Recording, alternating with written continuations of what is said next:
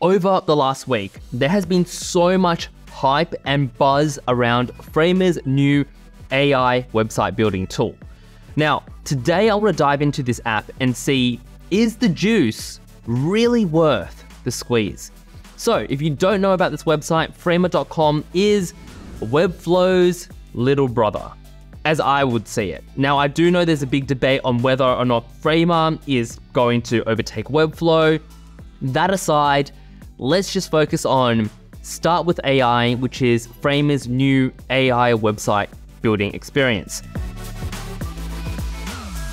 So once you've created an account, you'll land on your dashboard and you can see this magical AI button over here. Select that, and this will take you into Figma's workspace. And this is where you can start to create websites. Now, as you can see, they've made it pretty prominent and they're really trying to encourage people to explore this new feature or this new experience. And all you have to do is click on that button, and a new prompt window would pop up. And what we're going to be doing is we're going to go ahead and actually put in a prompt. As you can see in their placeholder text, you can pretty much type in whatever you want and it's going to generate a web design for you. So I've gone ahead and experimented with something like this. A design portfolio for a UX designer called Mizco in Sydney, Australia. Keep the overall brand dark and minimal. Include sections for case studies, social proof, newsletter, and footer. So let's go ahead and hit start and see what this will create. As you can see, within seconds, it's going to go ahead and create multiple breakpoints. So you have desktop, tablet, and phone on the right-hand side. And as you can see, it's actually going ahead and creating these designs on the fly. Now, I've done this a fair few times and I've noticed that it is recreating and reusing the same or very similar templates as a baseline. So you can see that it's already going ahead and create the case study section, the hero section, and I think we've got some testimonials. I think that's a testimonial. Then we've got a CTA, and then we have a footer down here. So that's really what this whole hype is about. I've also experimented with, let's just go ahead and take this and I'm going to copy over on the top right corner. So if I go ahead and just close this, you can see if I select the desktop in the top right corner here, you can regenerate and create something different. Now, I was trying to experiment and see if I utilize more structured prompts, will it be able to provide me something a little bit more tailored? So I used purpose is for UX design portfolio. It's about a product and UX designer from Sydney, Australia. The brand is dark and minimal. Someone just messaged.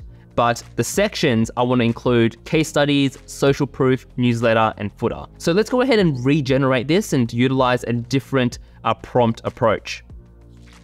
All right, so that's all done. As you can see with this new prompt, it's gone ahead and created a new UX portfolio for my very own domain, Mizco. And as you can see, we've got the about section, we've got case studies, we have some testimonials over here, some social proof, and we've got a newsletter, CTA, and a footer.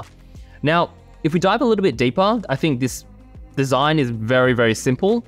But if you actually go ahead and click on each component or each section of this design, on the right-hand side, you can see that there are some stars, once again, indicating that there is some AI functionality.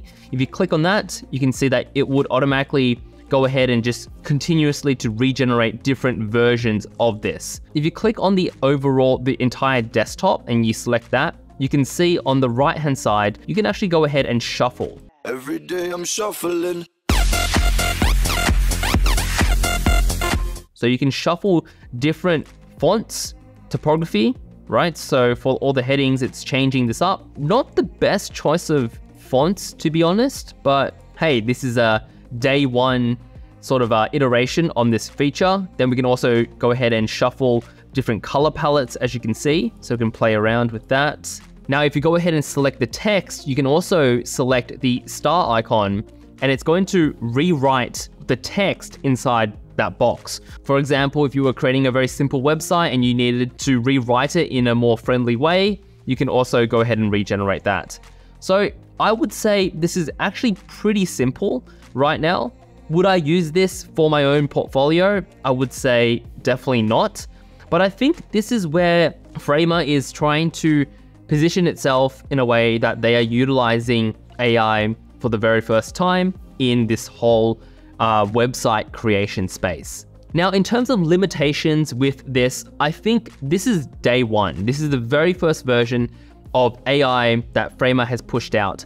And I think there are actually a lot of limitations. I think from what I can see right now, this probably, I wouldn't even say it's a starting point for a new website.